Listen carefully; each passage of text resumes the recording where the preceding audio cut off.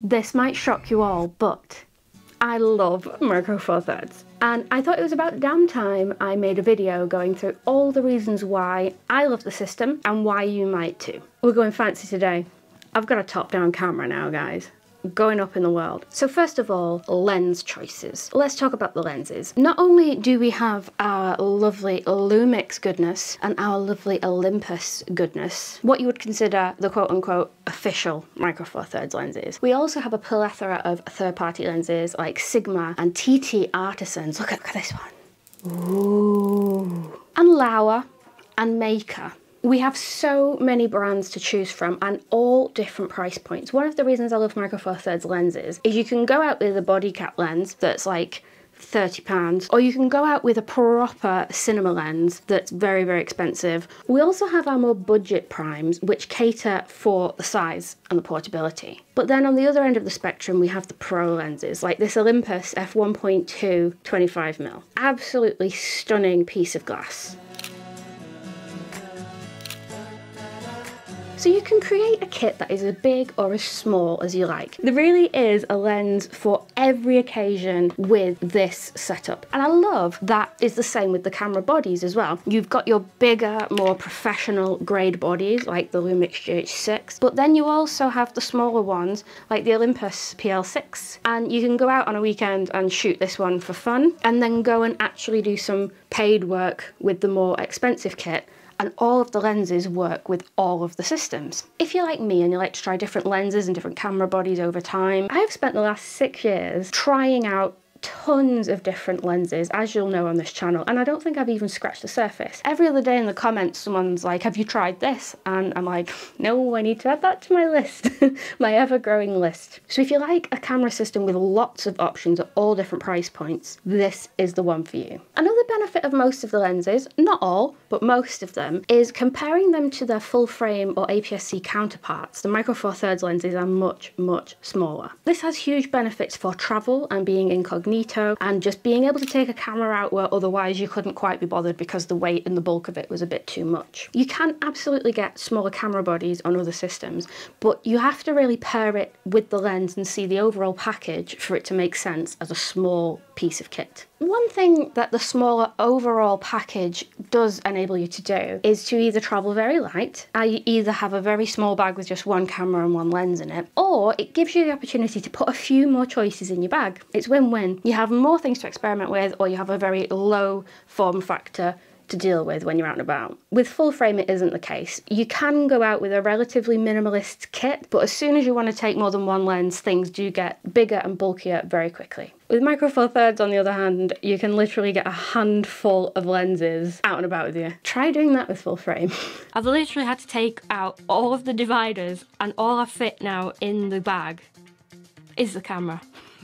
If you're coming from Micro Four Thirds or a smaller system, you'll definitely need a new camera bag. Reason 5078 while Micro Four Thirds is amazing. The kit grows with your abilities. You may begin with a smaller, fun camera to be out and about with. You may start with a smaller pancake lens, which gets you out and about and gets you learning the ropes of photography or videography. In the same weekend, I could be out with my fully kitted out rig on one day doing a paid job, and then the next day I could be out with the PL6 having a bit of fun. It really is very cool. Aspect ratio. I love the 4:3 aspect ratio. You could possibly emulate it with other camera systems, but you would be losing pixels rather than gaining them. So I think shooting in the native aspect ratio is always best. I think that crop is something a little bit different, a little bit eye-catching. And for video, with using open gate features, it's incredibly good for social media because you can crop in and use the extra headroom that we have with 4:3 to your advantage. Micro Four Thirds is great at longer focal lengths. Look at this. This is a 70 to 200 full frame equivalent. It's absolutely dinky, and it's internal focusing as well, so it doesn't even extend beyond that. And then we have the 100 to 400 Micro Four Thirds lens, which is 200 to 800mm in full frame terms, and you can carry it around like this. I've done a few videos about this lens and wildlife setups recently, so do check them out on the channel. If you are wanting to use more of a zoom within your photography, whether it's for live bands or for wildlife or sports, you don't have to break your back or your bank in order to do so, because the 2x crop with the sensor works in your favor. There's a lot more technology packed into these smaller sensors if you think about it. We have handheld high-res modes, we have incredible stabilization, we have incredibly fast burst modes on live composite modes and 4K photo modes. There's a heck of a lot of technology in these smaller sensors, and they are a lot more advanced than people give them credit for. And the same goes for the video side with your Micro Four Thirds sensor as well. You can get 4K 120p without any crop, and you can get very, very high bit rates without the cameras overheating and without any issues at all. And when you think about it, the GH5, which is 6 years old now, and my vertical camera today, hello, it was so before its time. It had 4K 60p without any crop. And then it took a long time for full frame cameras, certainly at that price point, to catch up. So with the GH6, we have that innovation again, where we do have 120 frames a second in 4K without a crop. It's just showing off. Thank you so much to MPB for sponsoring this video. Now, it might come as a shock to you guys, but I love camera equipment. So if you would like to try the Micro Four Thirds system, perhaps you are already in the system, perhaps you have a smaller one and would prefer to try a bigger one, perhaps I've been so persuasive you're ready to trade in your Canon equipment and join the winning team, then you should definitely check out MPB. MPB is the largest online platform for buying, selling and trading your camera equipment. So if there's anything that you find you don't take out as much as you used to, or if there's anything that's catching your eye that you'd like to try,